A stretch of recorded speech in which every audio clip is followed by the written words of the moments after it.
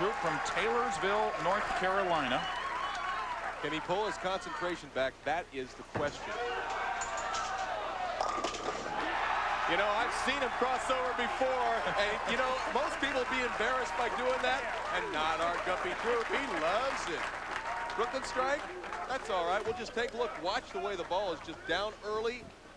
Not much follow through. Pretty nice result. And that's the way our second round match begins. And now Jaros on lane 22. He split the last time a practice shot on lane 22. He threw the ball, came in high. Leaves the 2-pin. He makes sure that he doesn't come in high this time. The ball is light in the pocket. Fortunate just to leave the 2. Shouldn't have any problem converting the 2-pin.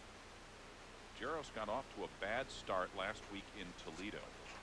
And he told me that it was a matter of deciding should he go home or should he work on his game. So he stayed 2 days after the national championship in Toledo and discovered that he had been trying to throw the ball just a little too hard, which is not his game. He slowed down his pace, drove over to Erie, and here he is, our 3rd seed. Really has become one of the very, very good players on our tour in the last 4 or 5 years. And it shots fair in the first frame. He strikes in the second. Shots like that have made him a great player. He has the ability to have the ball set up in the pocket. We'll see the ball as it comes in high flush in the pocket, but it almost looked like it was going high for a moment. Took care of all the pins as we see Guppy-Troup now up on lane 22. That's got to hurry. Perhaps overcompensating. He had come high a couple of times in a row. There's no doubt in my mind. As he's laughing about that, I don't know. I've left that a few times and I've never laughed. You can see his last PBA title came back in 1985. He's won 8 titles in his career and leads the open frame. And there's a very tough way for Guppy-Troup right now to start. He's now, not only did he open in the second frame, but he lost a lot of count. He's down 16 pins after 2 frames, and really he's thrown 2 shots this game and neither one have been very good.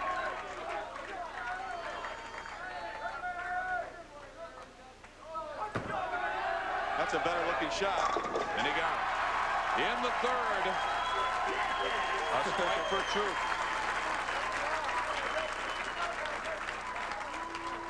Take a look at Guppy-Troup. He finally got it back in that groove again, and very prophetic what you said earlier, Mike, about winning the first match and now struggling in the second. That can't keep going forever, I would think. And Steve-Jaros in the 3rd. There's the 10-pin. Almost leaves the 7-10 on a very good shot on lane 22.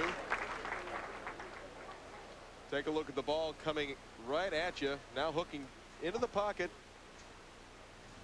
5-pin gets the 7, but the 6 does not get the 10. One of Steve's other problems, he told me this year, was when he'd get into match play, he says he started getting too worried about his opponent. And really, in bowling, you can't do that. You have to worry about your own game. You just have to take care of yourself, and sometimes it's difficult to do. A lot of players don't even watch their opposition because they don't want to see them get a good break. For Steve-Jaros, he needs to just take care of himself. He's got the talent to win out here. And in the 4th, he got the strike.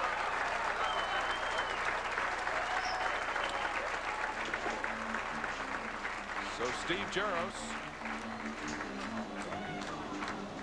is up by 16 pins, but Guppy-Troup will try to come back when we come back to Erie.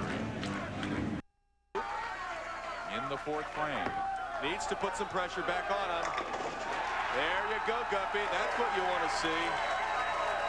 And so after opening in the second, Guppy now trailing only by 6 pins with 2 straight strikes. Guppy knew this was an important shot, had to have it. Knocks the 6-pin out, and there's the reaction. He says, I'm still here, Steve. I'm still here. Actually bowling pretty good in 98. Made a couple top 24s, cashed in another one, only missed 1 week. For 3 in a row. He got it.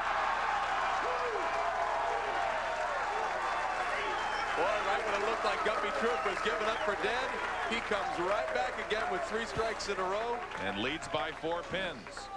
Well, take a look. Now watch the 6 pin. It just barely nudges out the 10. And so Jaros now in the 5th. Trailing by 4 with a strike, can take his own lead back. And there's his wife, the former June Dobelauskas, now June Jaros. They were married back in September, 3 days before the Japan Cup, which made for